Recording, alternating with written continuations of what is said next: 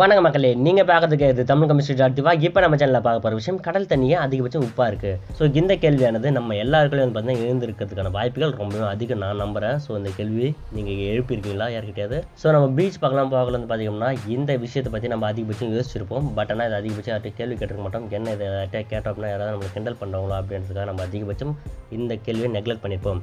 So அப்படிப்பட்ட neglect செய்யப்பட்ட இந்த கேள்வியை பற்றி நம்ம இப்போ ஃபுல்லாக டிஸ்கஸ் பண்ண போகிறோம். இது வரைக்கும் இந்த சேனலை நீங்கள் சப்ஸ்கிரைப் பண்ணல அப்படின்னா சப்ஸ்கிரைப் பண்ணிட்டு கூட வரைக்கும் நோட்டிஃபிகேஷன் பில் பட்டனை ப்ரெஸ் பண்ணி வச்சுங்க. வாங்க இப்போ வீடியோக்குள்ளே போகலாம்.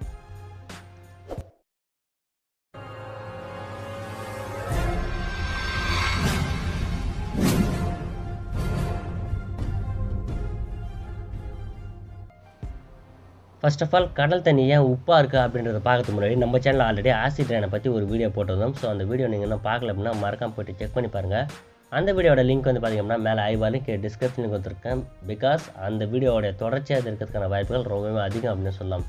ஏன்னா கிட்டத்தட்ட அதில் நம்ம சொல்லியிருந்தோம் ஆசிட் ரெயின் தான் வந்து பார்த்திங்கன்னா மிகப்பெரிய அளவில் இந்த பூமியில் விழுது அப்படின்னு சொல்லியிருக்கோம். சாதாரண ஒரு மழையாக இருந்தாலும் சரி தான் அது ஆசிட் ரெயின் தான். ஏன் அப்படின்னு சொல்லி பார்க்கல, அட்மாஸ்பியரிக்கில் இருக்க கார்பன் டை ஆக்சைடு கூட ரியாக்ட் ஆகி அது நம்ம பூமியில் கார்போனிக் ஆசிடாக வந்து பார்த்தீங்கன்னா கீழே விழும். இதோட பிஹெச் பற்றியும் மற்ற டீட்டெயில்ஸை பற்றியும் அதில் ஃபுல்லாக டிஸ்கஸ் பண்ணியிருக்கோம். ஸோ மறக்காம போட்டு அந்த வீடியோ பார்த்துருங்க. அதிலே நம்ம சொல்லியிருந்தோம் அது ஒரு ஆசிட் அப்படின்ட்டு. ஸோ அப்படி அது வந்து பார்த்திங்கன்னா பூமியில் விழுது. ஸோ மணல்லையும் சரி தான் பாறைகளையும் சரி தான் உப்புகள் ரொம்பவே அதிகமாக இருக்கும். ஸோ இது வந்து பார்த்திங்கன்னா அந்த ஆசிட் வந்து எல்லாத்தையும் வந்து பார்த்தீங்கன்னா கரைச்சிட்டு போயிட்டே இருக்கும். இது வந்து பார்த்தீங்கன்னா ஒரு நாளில் நடந்த ப்ராசஸ் கிடையாது. ஸோ இந்த ப்ராசஸ் வந்து பார்த்திங்கன்னா கோடான கோடி வருஷத்துக்கு முன்னாடியிருந்தே நடந்துக்கிட்டே தான் இருக்குது அப்படின்னு சொல்லியிருக்காங்க. ஸோ அந்த தண்ணி வந்து பார்த்திங்கன்னா வேற்றுக்கிறதுன்னு வந்து சொல்லியிருக்காங்க. ஸோ அப்படி வேற்றுக்கிறதுன்னு வந்தாலும் சூரிய வெப்பத்தால் அது ஒரு கட்டத்துக்கு மேலே வெளியே தாண்டி போக முடியாமல் இருக்குது. அதன் பிறகு வந்து பார்த்திங்கன்னா கூல்டர் நைட்டு மழையாக பெஞ்சிட்டே இருக்குது. இந்த ப்ராசஸ் அதிகபட்சம் நடந்துக்கிட்டே இருக்குது. ஒரு கட்டத்துக்கு மேலே இப்படி நடந்துகிட்டே போனாலும் அது எல்லாமே வந்து பார்த்திங்கன்னா மினரல்ஸ்லாம் ஒரு இடத்துல போய் சேருது. கிட்டத்தட்ட வந்து பார்த்திங்கன்னா கடல் எல்லாமே போய் சேருது. அப்புறம் என்ன ஆகுது அப்படின்னா அந்த கடல் தண்ணி மறுபடியும் எவாப்ரேட் ஆகுது. மறுபடியும் அது வந்து பார்த்திங்கன்னா மழையாக பெஞ்சிட்டு மறுபடியும் உப்பு தள்ளிகிட்டே போய்ட்டு மறுபடியும் கடல்லே விடுது. ஸோ இதே மாதிரி தான் நிறைய ப்ராசஸ் நடந்துகிட்டே போகுது. ஸோ இதனால தான் வந்து பார்த்திங்கன்னா கடல் தண்ணி அதிகமாக உப்பாக இருக்குது. அப்போ நீங்கள் கேட்கலாம், அப்போ நீங்கள் சொல்கிறது உண்மையாக இருந்தது அப்படின்னா ஆற்று தண்ணியை உப்பு கறிக்கல அப்படின்னு நீங்கள் கேட்குறது புரியுது.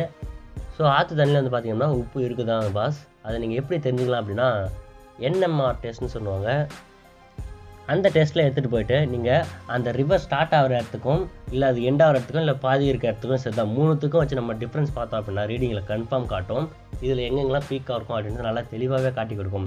இதுவே தான் வந்து பார்த்திங்கன்னா மிகப்பெரிய சான்று. பட் ஆனால் நம்மளுடைய நாக்கால் நம்ம அதை உணர முடியாதுன்றது தான் வந்து பார்த்திங்கன்னா ஒரு வருத்தமான விஷயம். ஸோ அப்படி உணர மாதிரினா நீங்களே நினச்சி பாருங்களேன், ஆற்று தண்ணி யாராலுமே குடிக்க முடியாது, நம்ம அதிகபட்சம் பயன்படுத்த முடியாத ஒரு நிலைக்கு நம்ம தள்ளிடுவோம்.